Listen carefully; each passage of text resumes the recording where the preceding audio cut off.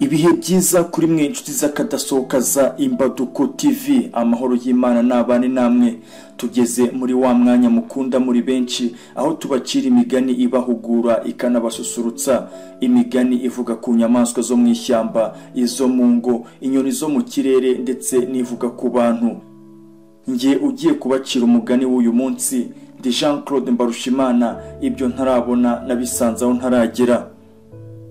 Reka nze mbacira umugani, babambuza umugani, ntuzava ikantarange azasanga ubukombe bw'umugani buziritse ku muganda w'inzu. Ubusa bwaritse ku manga, umuyaga urabwarurira, uruvu ruravugiriza agace karacuranga, nyiramusambi isabagira inanga. Harabaye ntihakabe, harapfuye ntihagapfe, hapfuye imbwa n'imbeba hasigara inka n'ingoma, kera habayeho. Icyo tubasaba mwe mukidukurikira aka kanya ni ugukanda subscribe, like na share, ubundi ibiganiro Imbaduko TV ibategurira bikajya bibagiraho nta nkomyi. Uyu munsi rero twabateguriye kubacira umugani wa impyisi n'inzobe. Umunsi umwe impyisi yagiye mu rufunzo kwishakira ikirya, ihageze ihasanga abakobwa beza b'inyamaswa yitwa inzobe. Ibakubise amaso irishima cyane, iti naje nshaka utwondya, none niboneye abana beza kandi ntibakincitse. Aho itahiye ibwira se na nyina, iti nabonye abakobwa beza mu ishyamba, murajye kubansabiramo umugeni. Se arayibwira ati ninde wakubwiye ko dushyingirana n'inzobe? Uyobewe ko abageni bacu tubakura mu mpyisi zene wacu? Iyo mpyisi ishaka umugeni yungamo iti nabonye abakobwa beza baruta zene wacu, nibo nshaka gusa. Sabyumvise ati abana bubu ntibagishoboka, umuco w'abakurambere barawutaye. Nuko se ati nzapfa kujyayo ubwo bintegetse. Hashize iminsi iyo mpyisi se ireba izindi ziyiherekeza, nuko zirikora zijya iwabo wa ba bakobwa. Zigezeyo ziravunyisha, barazinjiza baziha ibyicaro. Impyisi nkuru iraterura iti ubundi impyisi n'inzobe ntidusanzwe duhana abageni, ariko umuhungu wanjye yahuye n'abakobwa bo muri uru rugo, arabakunda, aza ambwira ngo atababonye nk'umugeni ibyo gushaka yazabizinukwa. Yungamo iti by'uko tudasanzwe dushyingirana ibyo ntacyo bigitwaye, kuko amajyambere yaje akazana ubusabane mu nyamaswa zose. Umukuru mu nzobe ziteraniye aho arasubiza ati koko abakobwa beza turabafite, kandi kubashyingira ntitubyanze, ariko dufite abakobwa benshi, none uwo mushaka muri bo ni uwuhe? Ya mpyisi ishaka umugeni yari yaherekeje se, nuko iramwongorera iti umukobwa nshaka n'ufite ikibibi kwitama, n'utubere dushinze, n'amaguru ameze nk'ay'inyana y'umutavu. Ya nzobe isabwa umugeni irasubiza iti koko uwo mukobwa ndamufite kandi ndamubemereye, nimutahe rero muzaba mugaruka gutebutsa munzaniye n'inkwano. Impyisi zimaze gutaha, inzobe zisubiraho ziti turashyingira ziriya mpyisi tube duhumanye. Naho kuvuga ngo amajyambere yakuyeho kirazira, ayo nama yari zidushyiraho. Ubwo si impyisi irongoye inzobe, abana bazo bazaba bwoko ki? Indi nzobe nkuru iravuga iti ziriya mpyisi turazima umugeni zizaturye. Indi nzobe iravuga iti ntitwiteranye na ziriya mpyisi, tuzemerera umugeni, ariko umunsi w'ubukwe tuzazihenda ubwenge tubwice. Inzobe zose zitiyo n'inama ya kigabo turayemeye. Hashize iminsi impyisi zigaruka gutebutsa no gutanga inkwano. Abasangwa barazakira, inkwano barazishima, hanyuma babwira abakwe bati igisigaye nuko umukwe yazaza gutahira. Impyisi zimaze gutaha, inzobe zibaza ya yindi yazigiriye inama yo gutanga umugeni ngo zititeranya n'impyisi, ziti duhishurire ya mayeri wadukinze. Bizagenda bite kugira ngo dutange umugeni ku rurimi, kandi mu by'ukuri tudafite umugambi wo kumwohereza mu mpyisi? Iyo nzobe y'amayeri ibwira izindi iti mwese uko muri hano, buri wese nagende adushakira ihene, azayituzanire ku munsi impyisi zizatuzaniraho umukwe aje gutahira. Ubukwe buraye buri bube, muzazane izo hene. zimwe tuzazibaga, inyama zazo tuzimanike mu nzu y'ubukwe kugira ngo zizahumurire impyisi. Izindi hene tuzazizirikire mu kiraro aho impyisi zizaba zizirora igihe zizaba ziriho zivuga imisango. Impyisi zerekeje umukwe nizimara kwicara zihumurirwa n'inyama kandi zireba ihene imbere yazo, nizishobora kunesha amerwe yazo ntizigire icyo zikora, tuzemere tuzikingire. Nimuhumura, ariko ibyo ndabizi ntizizabishobora.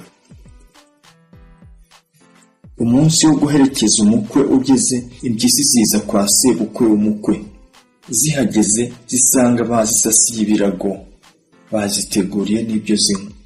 Nuko imisango itangiye, umukwe mukuru abwira umusangwa mukuru ati, muragahorana Imana mwa bagabo mwe, twabasabye umugeni muramuduha, none dore umukwe wanyu aje gutahira.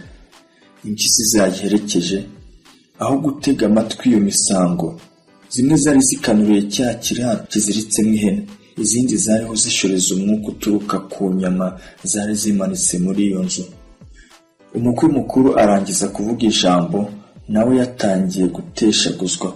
Abasangwa bamaze kubona iyo myifatire y'impyisi zatwawe n'amerwe, aho kumva ijambo rya bazanye, batangira kuryana inzara babaseka. Nuko impyisi nkuru iti, ntararangiza kuvuga ijambo ryanjye no kumva igisubizo cy'umusangwa mukuru, hari icyo ngira ngo mbanze nibarize, ariko ntimunseke. Inzobe ziti, tuguteze amatwi. Impyisi iti, ziriya nyama n'iz'inka cyangwa n'iz'ihene? Inzobe zisubiza ziseka ziti, n'iz'ihene. Bimaze akanya, indi mpyisi irabaza iti, amagambo si ugutaruka, iriya hene y'igihuga n'iy'umukara zipfana iki? Inzobe zirayisubiza ziti, igihuga ni nyina wa Musheru. Bigeze aho, impyisi nkuru ibwira abasangwa iti, mumbabarire ngiye hanze kwihagarika. Igisohoka irembuza zene wayo zirayikurikira. Zigeze hanze irazibwira itumva basha, mbagira inama ya kigabo, iby'ubukwe nimuze tubireke dusubire mu nzu, twitwarire ziriya hene na ziriya nyama, umugeni tuzaba tumushakira ahandi. Ya mpyisi y'umukwe yari yaje gutahira iravuga iti, nanjye niyo migambi nari nagezeho, dora ziriya hene ariko ndaceceka, nanga ko munseka. Ninjye wari ubabaye umugeni, ndamuretse, muze turagane maze tuze gusimbukira rimwe, ntihagire inyama n'ihene dusiga. Impyisi nkuru irazibwira iti, inama niyo, nimuze dusubire mu nzu maze mwicare neza, nimubona mpagurutse namwe muhaguruke.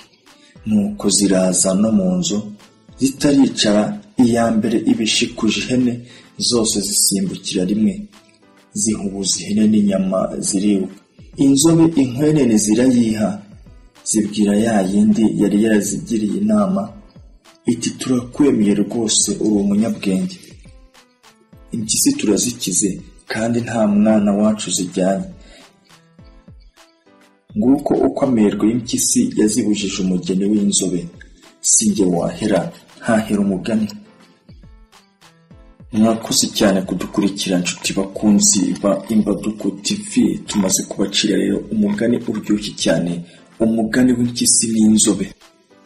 Niyumviye ukuntu warupyisi yabengutswe umukobwa w'inzobe ikiyemeza kumusaba kugira ngo ibashe kumurongora, ariko ubusambo bwayo bukayibuza kugera ku ntego zayo. Ahangaha rero ndizera ko mwakuyemo amasomo atandukanye, amasomo yo kwigisha umuntu kureka ingeso igihe cyose amaze kumenya ko iyo ngeso igiye kumubata. Ubusambo bw'impyisi burazwi mu migani hafi ya yose ibaho, iba irimo impyisi nk'umukinankuru. Impyisi izwi nk'igisambo nk'uko na Bakame izwiho kugira ubwenge. Hano ariko si ngombwa ngo ingeso umuntu afite iba ari ubusambo. Impyisi yo kuko izwiho ubusambo, bayitegeye ku busambo bwayo, bayitegera ku ihene no ku nyama zazo. Numvise rero ko umutego bayiziteze zaje kuwugwamo. Ahangaha rero bishatse kuduha ubutumwa buvuga ko nawe ubwawe niba ufite ingeso wumva ko yakubase utuntu tutari twiza ariko kutureka bikaba byarakunaniye, bitangira buhoro buhoro ubyikuramo kugira ngo utazahategerwa ukaba wabura ikintu cy'ingenzi gikomeye cyane, nk'uko n'impyisi yabuze umugeni bitewe n'ubusambo bwayo kandi ikaba yari isanzwe ibuzwiho. Ahangaha rero ni hahandi usanga imigani igiye itandukanye.